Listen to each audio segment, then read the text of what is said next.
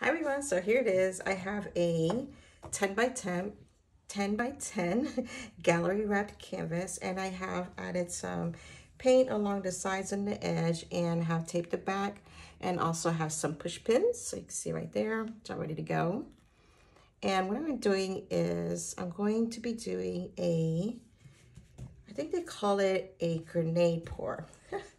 So I have these two 3-ounce cups, and a 10 by 10 is going to take about 3.5 ounces of paint. So I could probably fill just one, it wouldn't be enough, or use a larger cup, but I decided I might go ahead and do 2 separate ring pours on either side of this. So that's why I have these two. My colors are going to be Prussian blue, which is this right here. I have this sky blue. Going to be using this turquoise teal green. I might go ahead and also use some metallic blue. I have some here by Artist Loft. And I will go ahead and use the gold. So I was thinking silver, but I think I'm going to go ahead and go with the gold. So that's what we have here. And for some white, I have here some Amsterdam titanium white with some satin enamels, Floetrol, and a little bit of water mixed in here. I'll be using this for my white. So let's go ahead and get started here.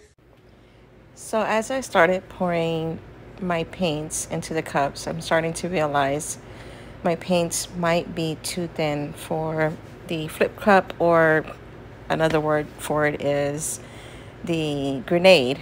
So I go ahead and go through the process. You see here, I got the second cup here. I'm allowing it to flow, and definitely seeing that the paints are too thin.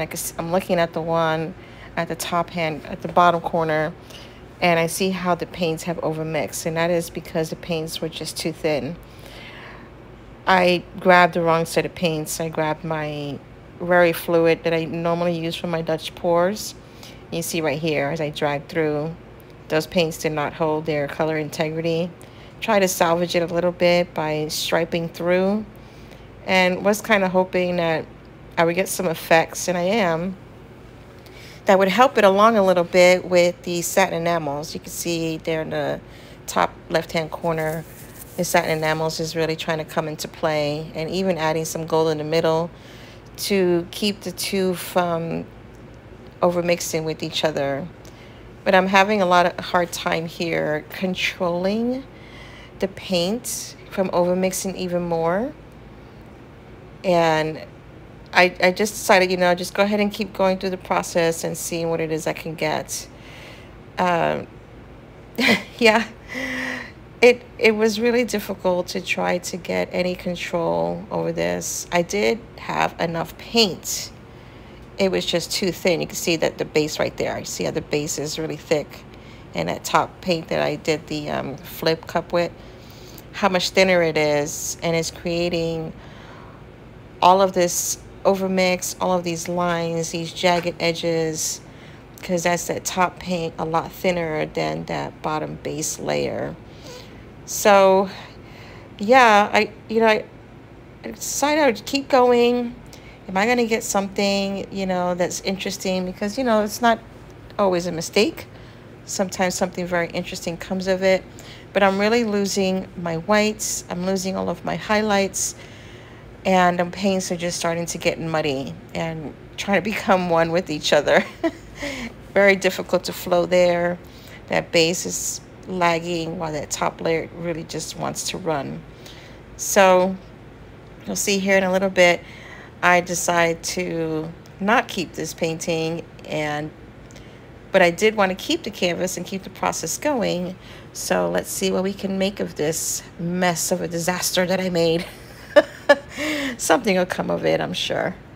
Definitely not the look that I'm going for, and I'm absolutely not happy with that. So I'm going to just go ahead and scrape all of this off and try something else with this canvas. This is okay. I'll get something beautiful. That was a quick fail. Quick experiment. That didn't work. So we'll try something else instead. That's okay. I'll try that process again with a different set of paints and not so much this one that I was using, but I'm still going to go ahead and use this as my base.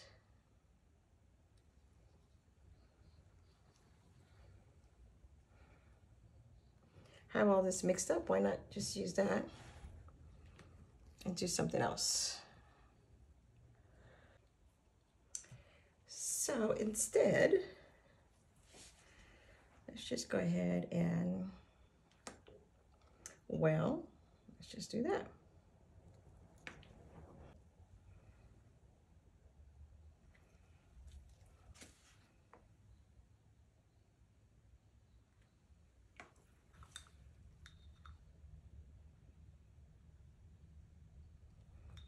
Beautiful metallic there. Oh my goodness, it's gorgeous.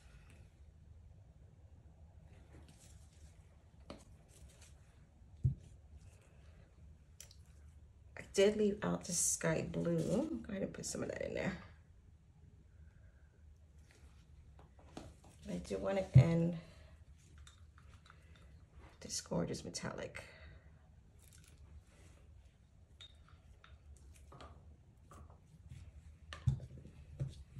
And I'm going to just kind of do like a Dutch pour, basically. I'm going to add some of this for flow. Hopefully I saved just enough.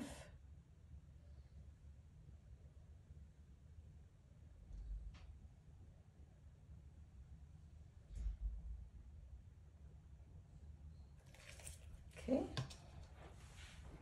Get my blow dryer. I hadn't planned on using it, but we're using it now. You know, sometimes I'm like, it's a mistake. But you know, it's okay. It's never really a mistake. It's just keeping it interesting, huh? Okay. I'm gonna blow that blue actually over these and then I'll blow it out. Here we go.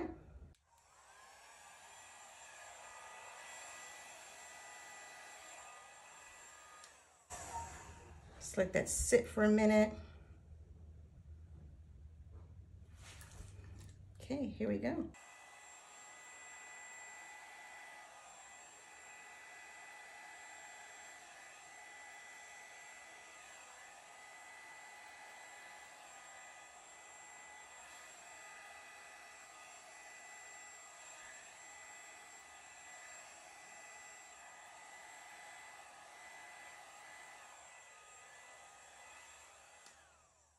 So there's that, and because obviously I poured there, I'm actually gonna do another small one over here. So I'm gonna turn this around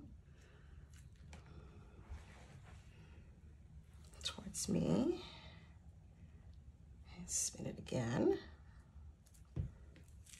And let's see here. Yep, I lost my little pin, little push pin. It's holding the bottom of this. So these push pins are just not the best things in the world to use.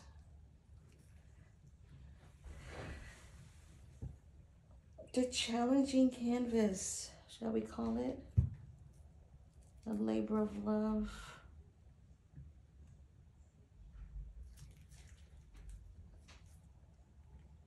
Because I have all this paint, I don't know where it went in originally. I found it. I found it. Okay.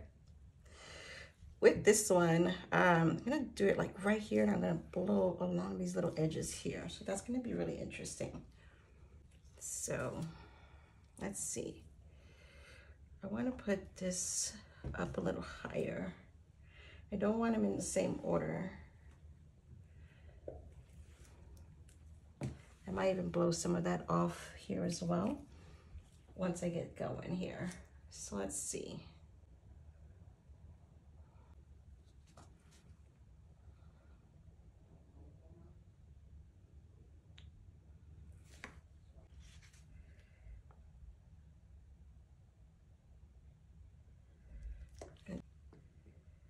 Same colors though.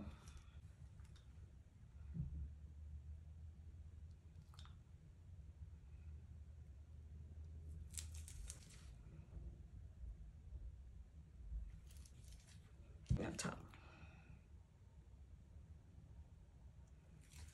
This one, I don't have a lot of this left, but I have a lot on canvas, so I'm hoping we're gonna be okay. It's gonna be real strategic where I put it.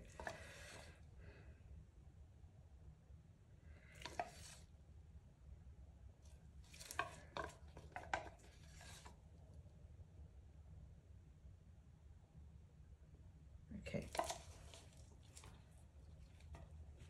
Going one way, this way, and then that way.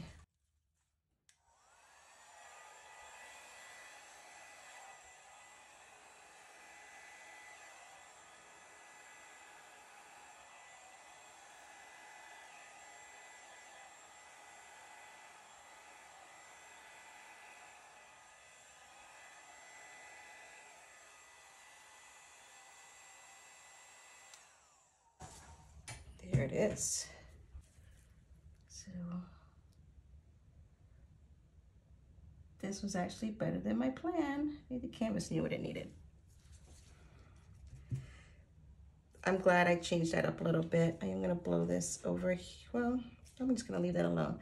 I'm really glad that I changed how I put the color. So this kind of like helped me with it, but I'm not hating that at all. This one has a beautiful explosion going on in the middle. I'll explain that. See, when I bring you down for a close-up, it's just absolutely gorgeous. Absolutely gorgeous. The coverage down the side, that side enamels is really making a play in here. Actually, I'm gonna blow this again. That's what I'm gonna do actually.